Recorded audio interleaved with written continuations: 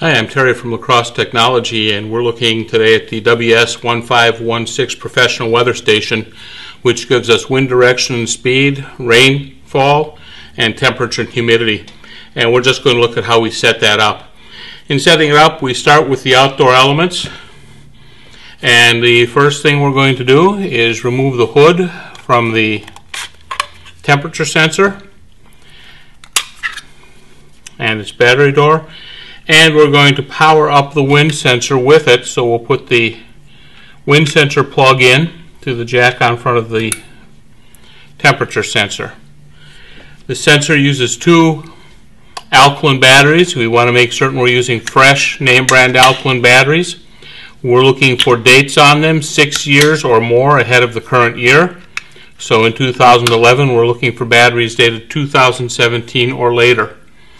And in the setup process, we're going to have these all together in the room. We're going to have about a 10-foot separation at most, 5 at least, between the sensors and the display. So I'm going to move this out of the way right now, and we'll put batteries into our rain sensor. To do that, we have two small tabs, and we simply push those tabs towards each other, and the rain sensor opens. And then we bring the top off of the sensor. And again, you have small clips that hold this on. We want to check to make certain that the metal clip is solidly mounted here. And we're going to put two AAA batteries in here. And we're looking again at the same dating procedure. We want them to be within the that 6-year range. You'll notice we actually are showing the direction that these batteries should go in. And we'll just drop those in here and put the top back on. When I do an initial setup, I usually don't put this portion on the top because I'm going to test to make certain the rain gauge is working properly by rocking this back and forth.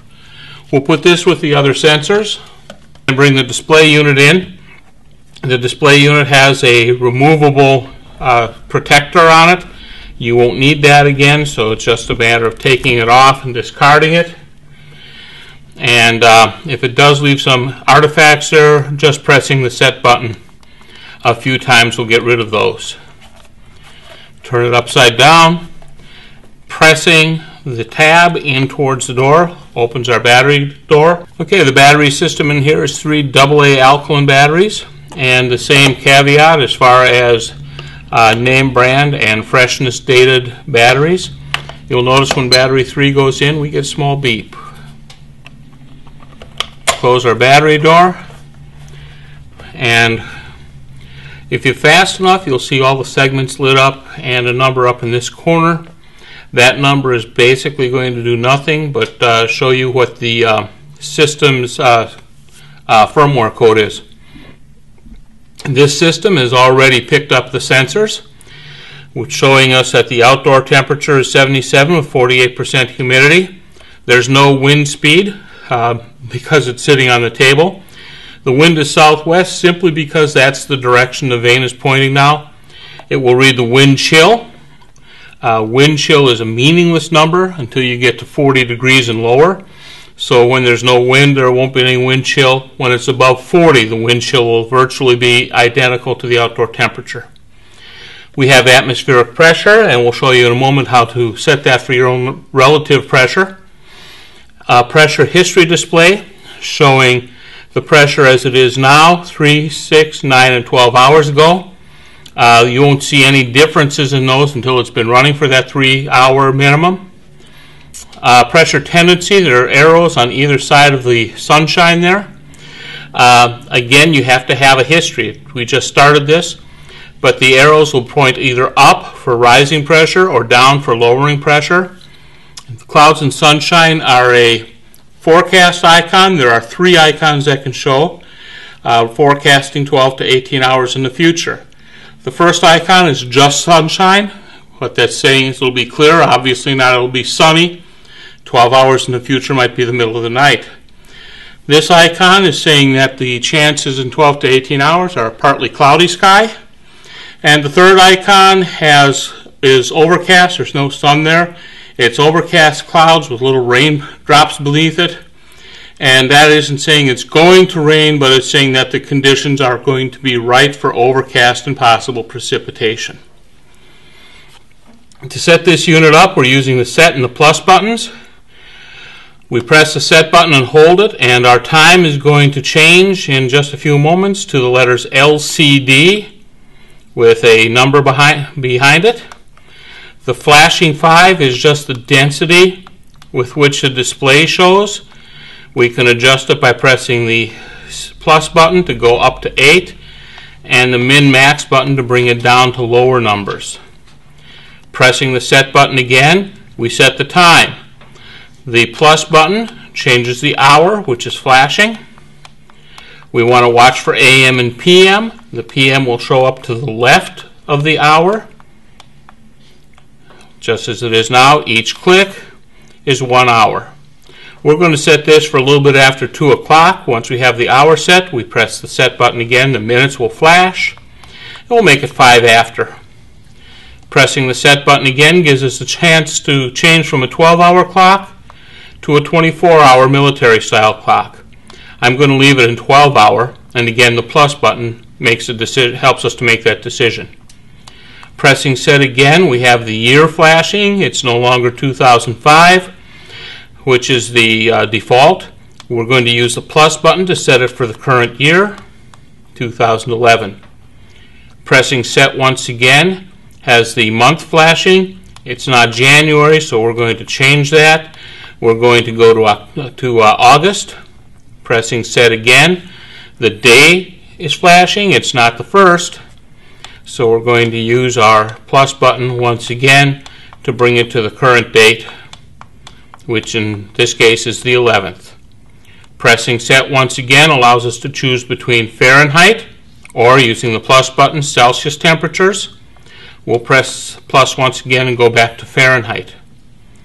Pressing set once again allows us to decide if we want our wind speed to be in miles per hour, or with the plus button, meters per second, or with the plus button, kilometers per hour, and back to miles per hour, which is where we're going to leave that. And if you notice, that change shows up right after the wind speed. Pressing set once again allows us to decide how do we want our rainfall to show up. You'll notice the word rain down here and inches over to the side. Do you want inches? Plus button, millimeters. I'm going to go back to inches. Pressing set once again, we're now looking at how is the pressure going to read. It's set for inches of mercury right now. The plus button will allow us to go to hectopascals, which is used in Europe. I'll go back to inches of mercury. Pressing set once again, our pressure is flashing. This is where we set the relative pressure for the area we're in.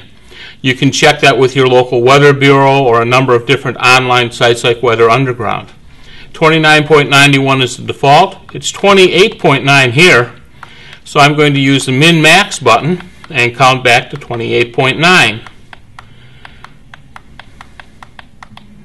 And I can just hold that down and it'll go a little faster. I went a little too far. I need to count up. I'll use the plus button to count up. I click the set button once again. It's going to ask me how much do I want, what kind of a pressure change changes my forecast. Unless you're living in the mountains, the desert, or on the seashore, you're just going to leave that 0.09. The system is now saying when the pressure drops, at what point do you want an alarm? The default is 0.15 inches of mercury in an hour. If it drops, the system will give an alarm or be set to give an alarm. Pressing set once again, I have AOF. That means don't give the alarm. I don't want to hear it ring at 2 in the morning or at 2 in the afternoon for that matter.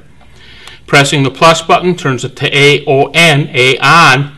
Now that alarm is turned on. If I don't want to hear it, I'll turn it back off. Pressing the set button once again, and the system is now in full operation. A note about the Beaufort scale in the center. People call about this every now and again. BFT is the Beaufort scale, and that basically tells us the effect of wind over open water. It's important to sailors.